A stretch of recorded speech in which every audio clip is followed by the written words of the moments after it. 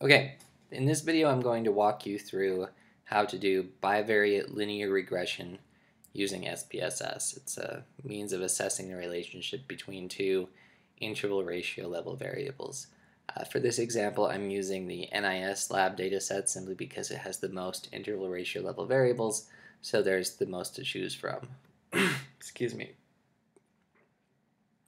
So to do this, you're going to go to Analyze, and then down to Regression, and then over to Linear Regression. Now we have our independent variable, we have our dependent variable. This is going to be our x variable, and this is going to be our y variable. So for the purposes of this example, I'm going to have education be my independent variable. So that's years of school completed.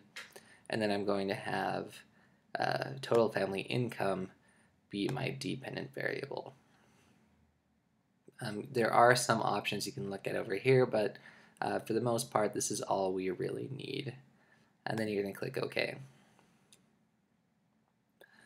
And we have our model summary, which gives us our r and our r² value. You can see that we have very, very small r squared, which actually is not unusual for the social sciences, especially when you think about our dependent variable being income. There are so many thousands of things that can affect an individual's income that really any one of them isn't going to explain very much all by itself. So don't be alarmed or put off if you have a very small r² or r. That's totally normal for our field. Now, as far as our regression results are concerned, what we really want to pay attention to is this coefficients box here at the bottom. And what we want to look at is this B box. It's a beta box, unstandardized coefficients. This constant in parentheses, this 39,999, that is our y-intercept. That is the place where the line crosses the y-axis. Or in other words, we could conclude that as far as this sample is concerned anyway, somebody with no education whatsoever would make almost $40,000 a year, which is actually kind of impressive. I don't think that would hold true for the general population. And then years of school completed, that is our slope. So we can interpret that as saying for each unit increase in x, so for each additional year of school somebody completes, their annual income would go up by $443.82, give or take. So if we were to write this out as a regression equation, we could say that y is equal to 443.823x plus 39,999.236 would be our regression equation. And then we could use that equation to predict the value, or to predict the income for any value of x. So if we wanted to know how much someone could expect to make after 25 years of education, for example, we could just plug that into x, the place of x, and work it out. Let's do one more and see if we can get one that's perhaps a little bit easier to interpret. So let's go to Analyze, and then down to Regression, and over to Linear.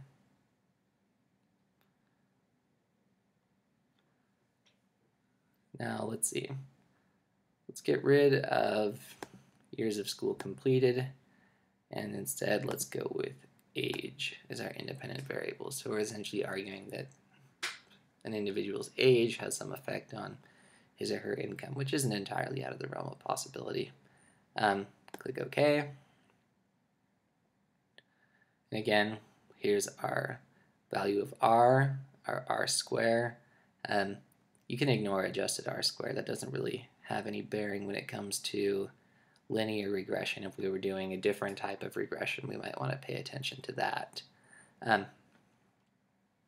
We go down here, we can see that we have our constant. Again, that's our y-intercept. That's, in this case, it's negative 2,811.764. And we have our slope, which is 1,343.107. And you can see this y-intercept is kind of nonsensical all by itself. How could anyone possibly be making negative $2,811 per year? Well, to be totally honest, it's okay for the y-intercept to make no sense, just because it's the place where our line starts, but it doesn't necessarily have any meaning in and of itself. I mean, if you look at somebody who's 0 years old, because that's essentially what it's telling us, somebody with no age or a 0 as far as age is concerned, makes negative $2,811 per year. I mean, you really wouldn't expect anybody who's 0 years old to make any money anyway. Anyway, so long story short, it's okay if the y-intercept is a little bit nonsensical, because it can be. That's normal. And our slope, 1,343.107, essentially telling us that for each unit increase in x, y is going to go up by that much. So for each additional year of age that someone accumulates, you might expect to see their income go up by 1,400 or 1,343. So if we wanted to write this out as a regression equation, we could say y is equal to 1,343.107x minus 2,811.764. Yeah, so again, if you have any questions, please let one of us know. Otherwise, that should be it as far as what you need to do to complete your assignment this week.